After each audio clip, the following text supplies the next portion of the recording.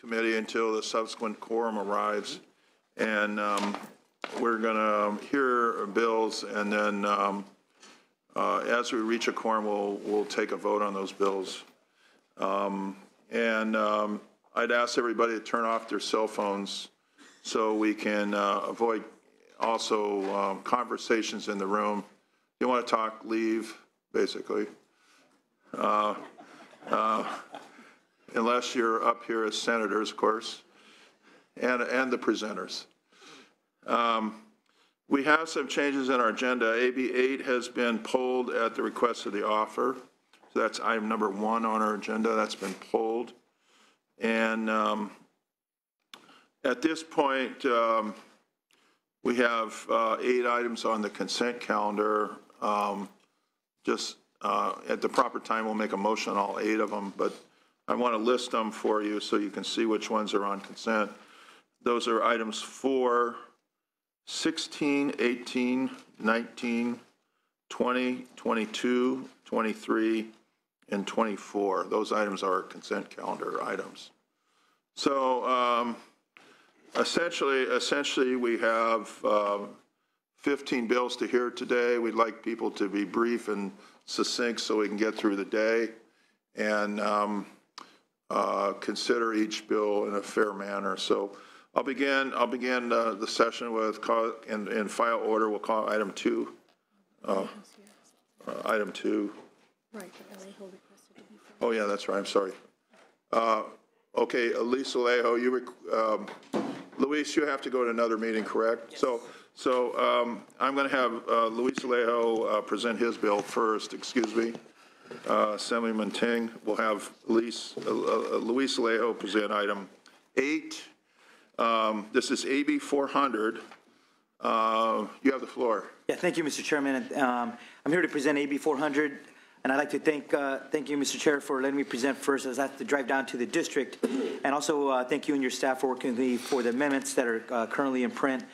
This bill will allow the use of the state's existing changeable message signs to remind voters to participate in statewide primary, special, and general elections. These messages will not be displayed in times of an emergency to public safety and will not take precedence over the amber alerts or blue alerts. Further, this bill will not put at risk federal transportation funds, as the bill requires the Department of Transportation to receive a waiver from the federal government before such messages can be displayed. Voter participation, as you know, has been dramatically low in recent elections. Last year, we had a dismal 18.3% voter turnout in the statewide primary. That was the lowest turnout since 1946. In addition, only 73.3% of eligible voters are registered to vote in California, and we need everyone who is eligible to go and register so that they can have a say in the future of our great state. We all know the seriousness of the California drought and the message reminders, serious drought, help save water, which is currently being displayed on our message signs throughout the state. This message has helped remind millions of motorists every day that they need to do their part to conserve water. But this bill will do the same to ensure civic participation grows and remind everyone to take part in our electoral process. Let's make a cost-effective, efficient, and innovative use of our existing infrastructure to remind voters to do their part on election day and to register to vote so they can participate in our democracy. I'm proud to share that this innovative bill has the support of Secretary of State Alex Padilla, the nonprofit Vote, and the California School Employee Association, and Mi Familia Vota California. I respectfully ask for an aye vote, and I have with me here today James Schwab of Secretary of State Alex Padilla's office to speak in support, Mr. Chairman. Thank you, Assemblyman. You have the floor. Good afternoon, Chair and members. James Schwab on behalf of Secretary of State Alex Padilla. The Secretary strongly supports AB 400, which will help increase awareness of important election information and promote voting participation. In 2014, turnout among eligible voters was 31%, which ranked 43rd in the United States. Clearly, we need to do more. One common reason that eligible voters give for not voting is that they don't know where and how to vote. According to the 2014 Harvard University survey of the performance of American elections, a full 15% of respondents find it difficult to locate their polling place. Of California non-voters, 22% said that they did not know where to vote was a factor in their decision not to participate in the 2014 midterm elections.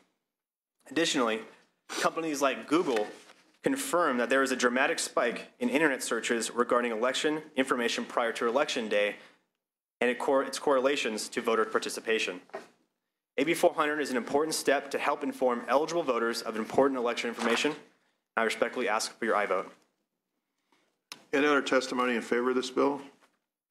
Do we have any other testimony in favor of the bill? Seeing none, are there opponents to the bill would like to come forward and testify? Questions of the committee? I have a question, if I could. Senator Gaines. Great. Senator Menalejo, how are you? Very good. Good, good. Thank you for bringing this bill forward. I'm trying to get some clarity, though, because there's a lot of electronic signs throughout California, and I know that some of them are used for advertising and things, and they will put alerts, like an Amber Alert, on those signs. So I'm trying to clarify: are these the Caltrans signs that are used for an Amber Alert or a traffic issue? That is correct. It is. Okay. And the amendments we took also clarified that Amber Alerts or Blue Alerts take precedent, or public safety takes precedent over these reminders. Yeah. Okay. All right. Because I think your issue is valid. Very important that we're emphasizing how important it is to vote. My concern is that are we then creating a problem with making sure that we're getting traffic safety-related messages out?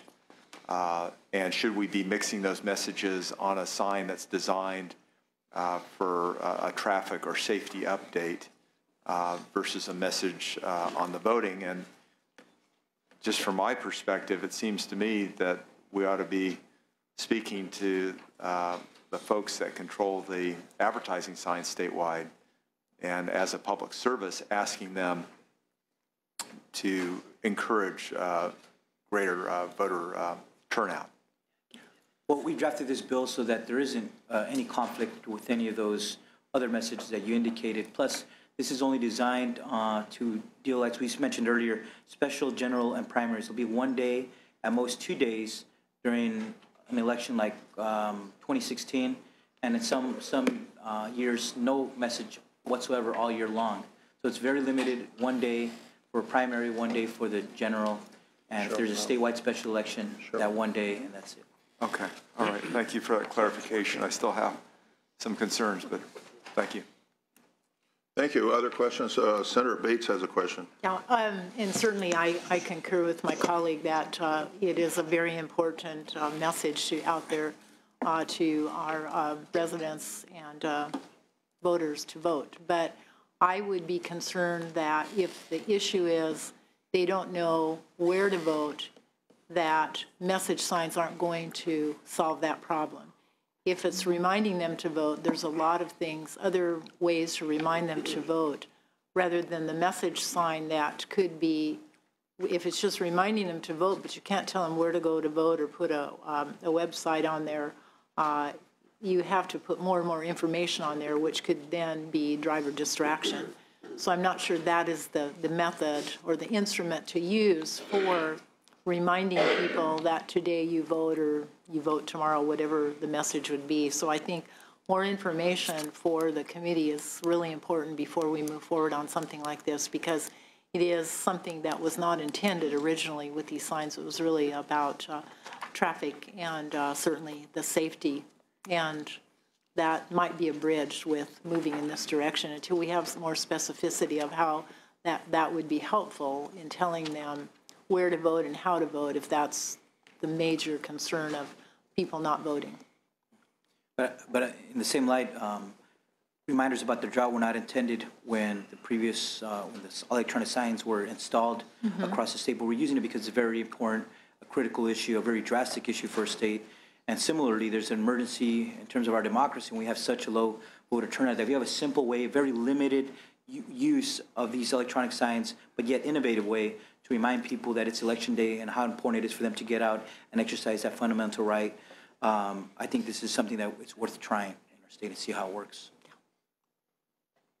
Okay, other questions?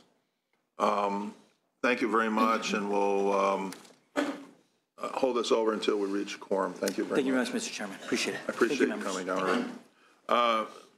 Item 2 will be our next item. Item 2 is AB 40. Assemblymember Ting's here. Assemblymember, welcome, and you have the floor. Thank you, Senator. Mr. Chair, AB 40 simply protects sidewalk access for pedestrians and bikers along every bridge in the state. Okay. This bill started as a bill to only ban fees, or pedestrian and biker fees for the Golden Gate Bridge, but we took amendments in Assembly Trans to have every single bridge do it. At this point, there are only 3 bridges that actually charge pedestrians to walk across the bridge, and they're all border crossing bridges. So they're bridges that are either contiguous to Canada or to Mexico, and because of that border crossing, they actually charge a fee. Separate from that, there's actually no other bridge in the U.S. that charges fees for pedestrians and bikers. We think it sends a wrong signal. We need to reduce petroleum usage by 50% as per the governor's goals, and we think this is one small way to make sure that we continue to stay on that path. Respectfully ask for a vote. I think we have one witness for the California. Thank you. Witnesses, please. Now, you have the floor. Steve Wallach on behalf of the California Bicycle Coalition. We urge your support for this bill as a means of promoting active transportation options along these bridge corridors. Urge your support. Other witnesses? Are there other speakers in favor of this bill? Please come forward. I see none. How about opposition? I'll call for the opposition if there's any opposition. And I don't see anybody coming forward here. Questions from the committee? Any questions? No questions. You have a close.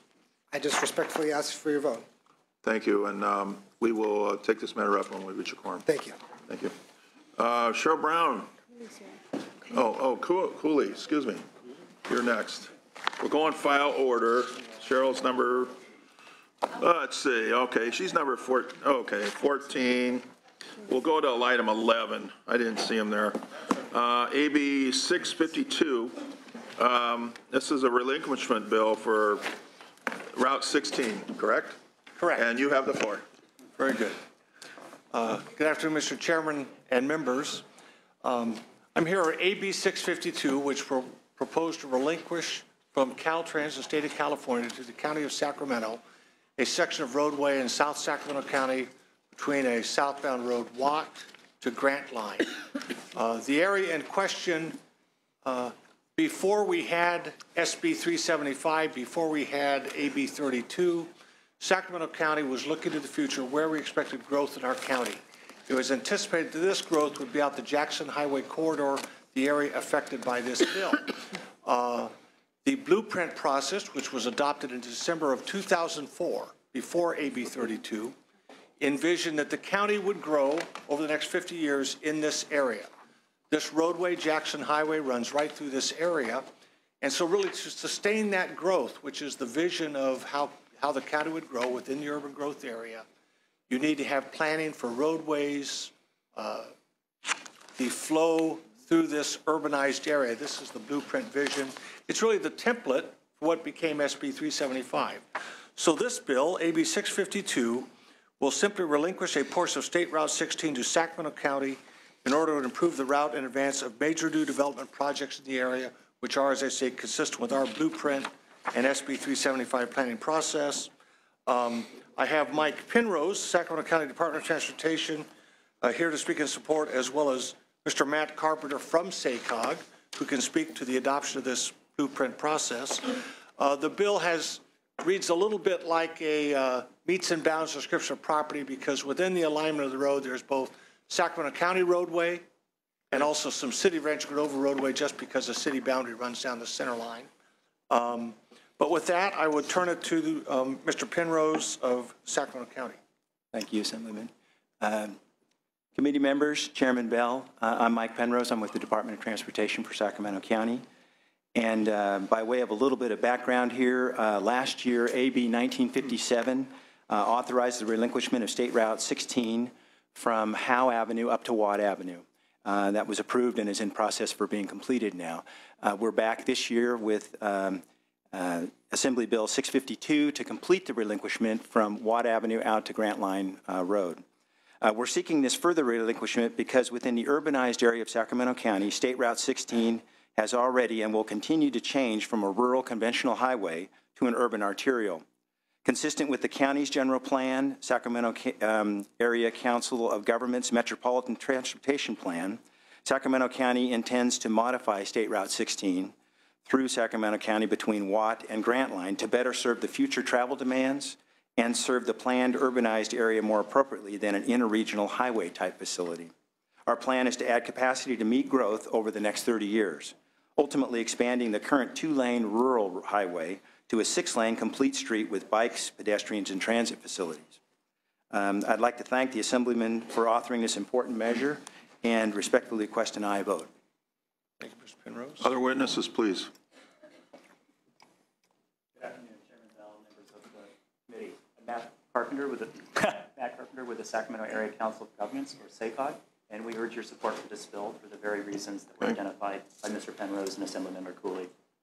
Mr. Chair, members, David Jones on behalf of the City of Sacramento and supporting the county's bill. We had a bill last year that took care of the city's portion of the roadway to be relinquished, and we support this bill. Thank you.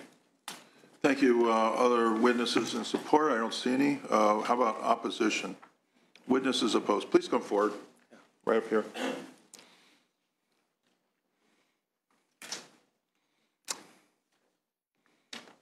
And welcome. Thank you, sir. Thank you.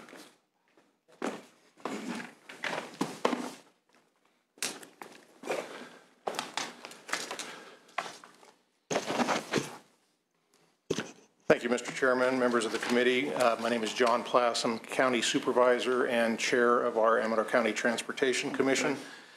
I've been involved in this relinquishment process ever since we were first notified about it, which was actually 2 years after it began being planned to be relinquished to Sacramento County. It is Amador County's contention that there is one entity and one entity only that is responsible for the establishment of a fully functional state system of highways, and that's Caltrans and the oversight commission, the oversight function of the legislature.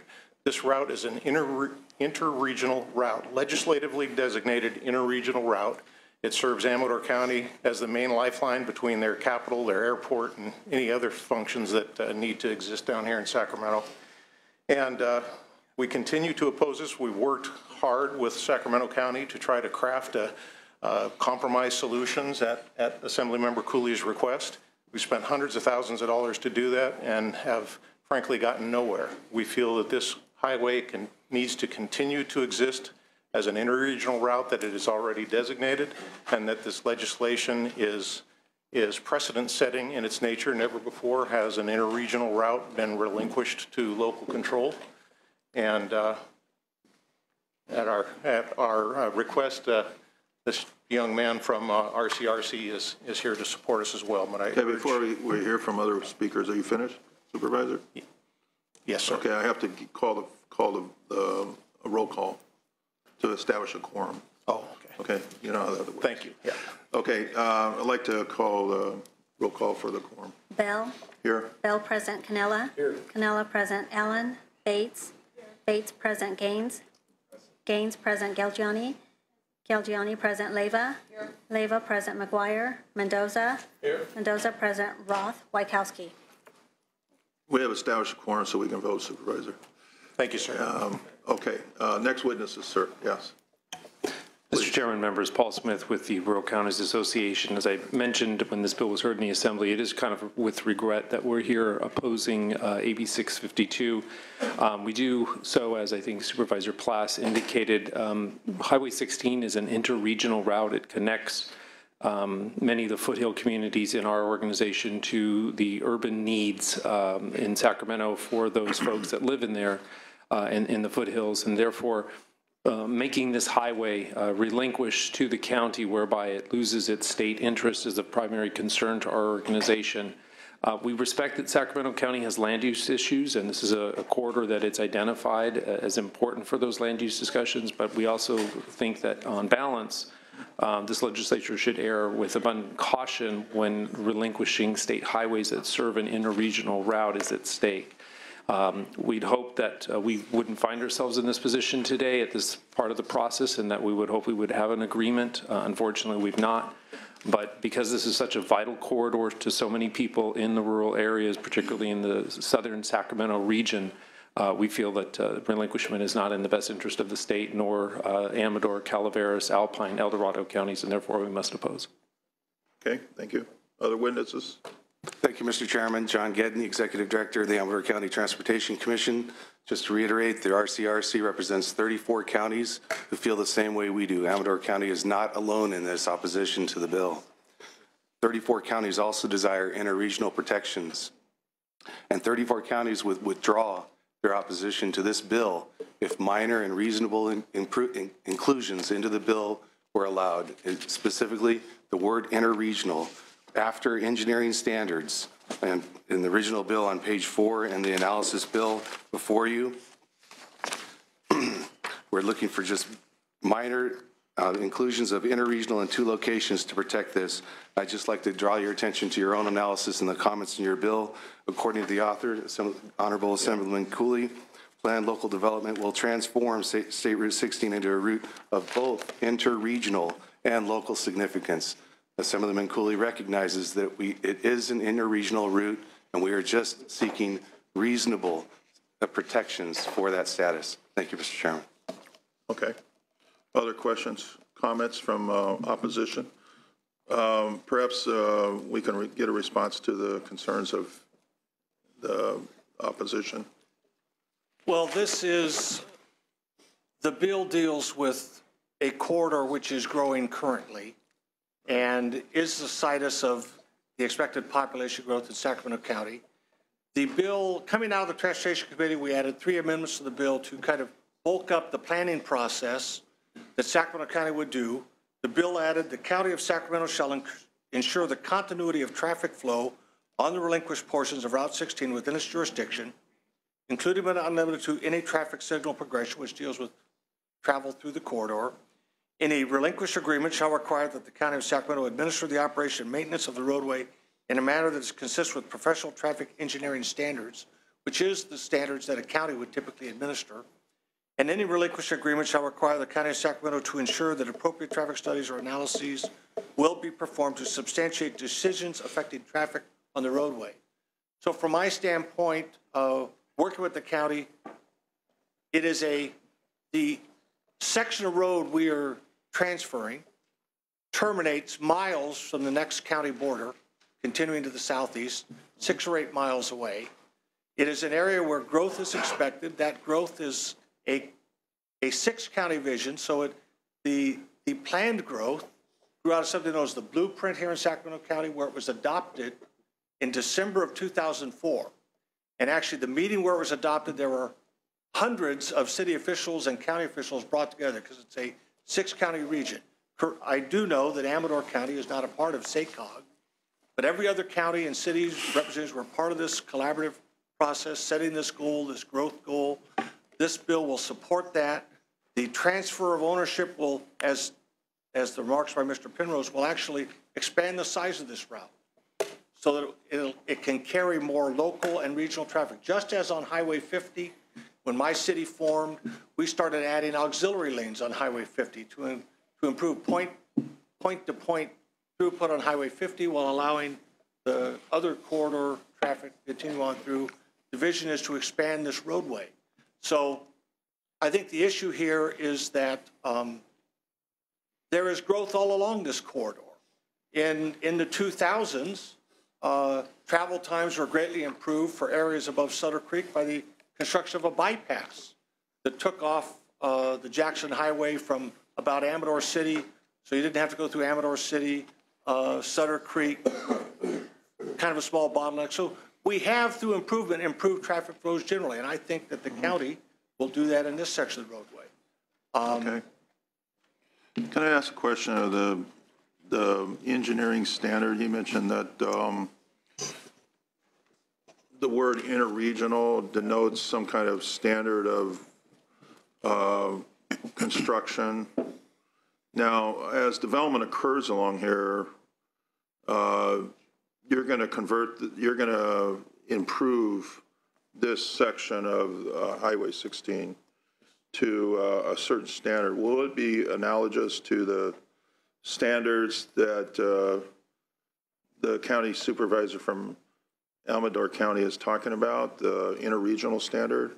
What's the difference between what you're doing and what his goal would be? Thank you for asking that. Can I just provide a little context about the interregional also?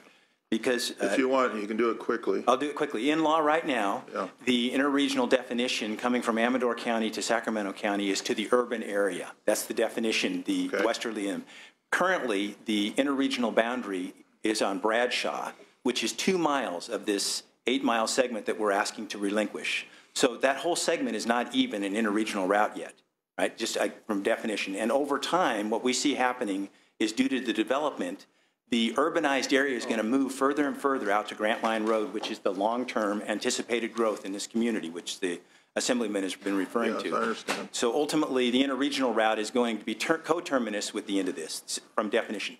I think from a facilities type, the interregional terminology is not one that we use at the local level. That's more of a Caltrans state-level facility. And what it's really pointing to is developing that road with very limited access and with a higher type, like highway or freeway highway type facility to be built through there. That would be more the interregional facility. That's not what we plan to do ultimately with this road. We would have, we call it a thoroughfare, which would be a 6-lane road that would have signals spaced at about a half-mile spacing at closest, limited access between those signals, and a heavy interface for all modes through that corridor. Be more like an expressway?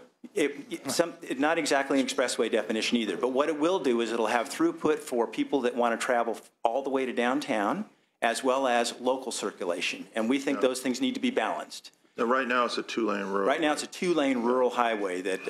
Actually, isn't it true, he would know, one of the oldest roads is a wagon train road from the mountains, isn't it?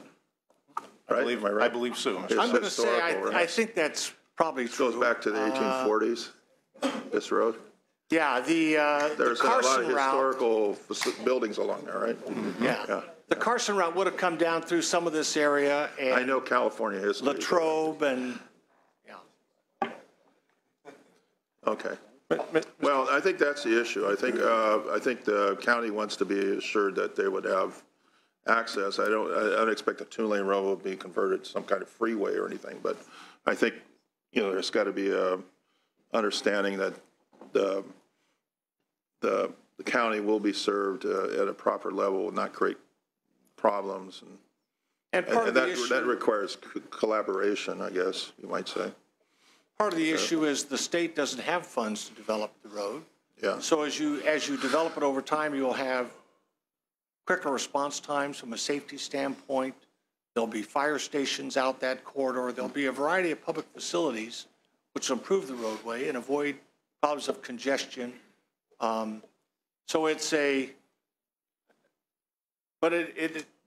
anyway, that's the essence of this bill. Okay, the normal course of action is relinquishments are approved by the legislature, and they go through a process. The Caltrans gets that, and then Caltrans will negotiate a relinquishment agreement that will entail donating money to the county to do improvements to upgrade the road, correct?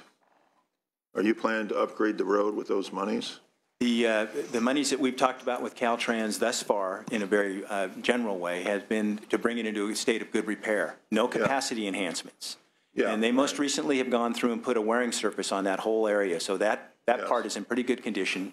But we have had discussion about drainage facilities and other roadside facilities that they would need to upgrade. So when you do relinquishment, there's a transaction which involves payment from the state to the local to relinquish the road, okay? We have questions from our committee. I know you probably do, so Senator Gaines. Thank you. I want to thank the supervisor for coming and testifying. And I guess I'd like to just get a little clarity in terms of the ability for someone commuting from Amador, their ability to get to their job if it's in Sacramento County. I wonder if you could expand on that a little bit. sounds like it's, my impression is the road's going to go from 2 to 6 lanes over time as development occurs within Sacramento County. So then the next question would be the ability of someone coming from out of county to get through that portion of the county to wherever their job may be. And if I may address that, and I would say on the inverse commute of that as well. And the reason I'd mention that is because the state has recently expanded Mule Creek State Correctional Facility in Ione. Our studies have indicated that almost 50% of the correctional officers and employees there commute into Ione from Sacramento County and this region. But of greater concern is, yes, our concern has always been the functionality of that route, Senator Gaines. The county proposes to add 15 additional stoplights along there. They talk about that it'll no longer be an interregional route. It'll be a local arterial growing to 6 lanes. But a local arterial is, frankly, Watt Avenue or Howe Avenue as it currently exists in Sacramento County, hardly conducive to efficient functionality and commutes of either people or products. So that has been our concern all along.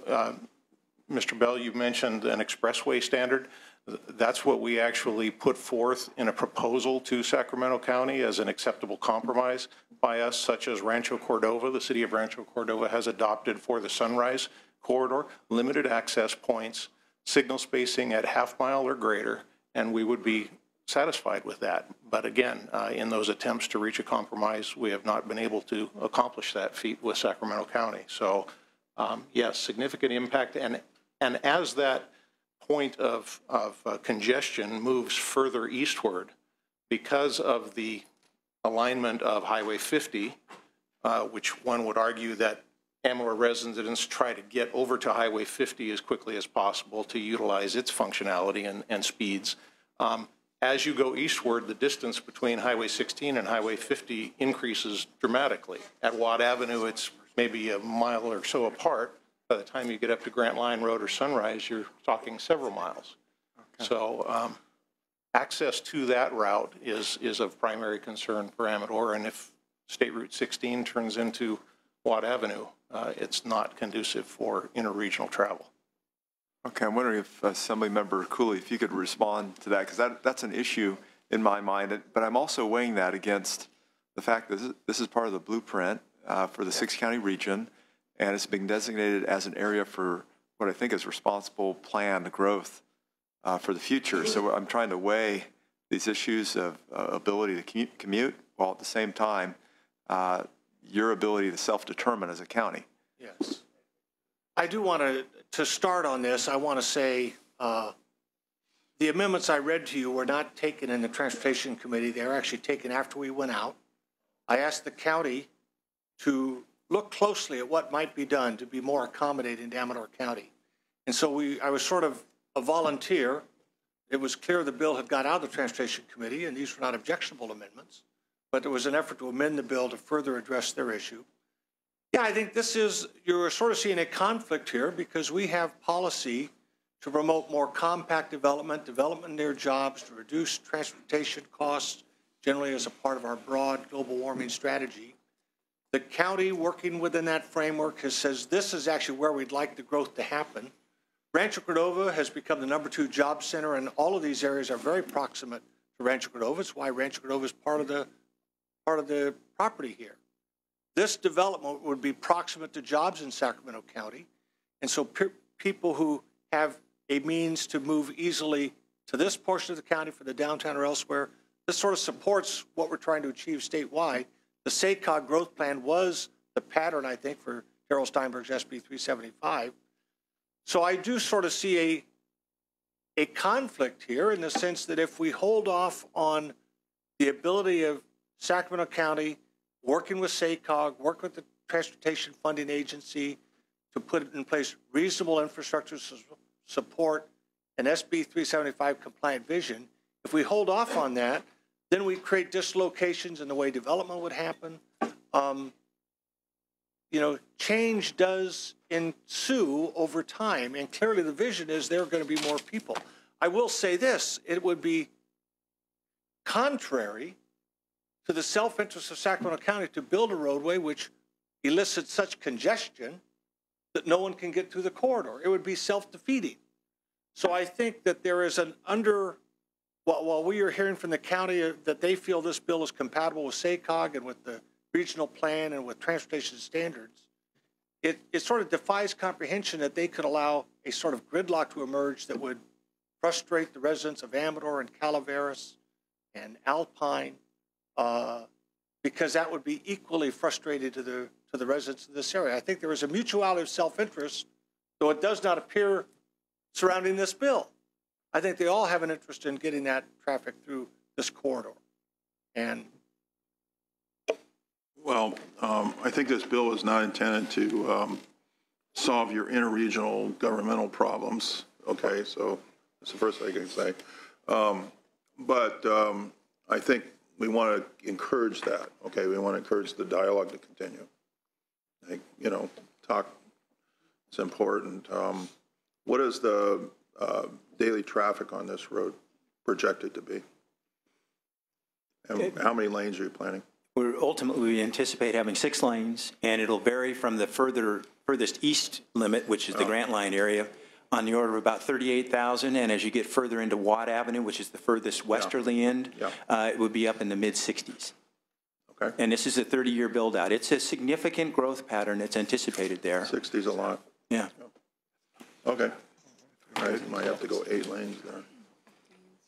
Senator Gaines. Just one short comment. The recommendation we have is to approve it, but I would say you guys need to keep talking. I mean, that's my opinion. Mr. Chairman, if I may? No, Senator Gaines has the floor.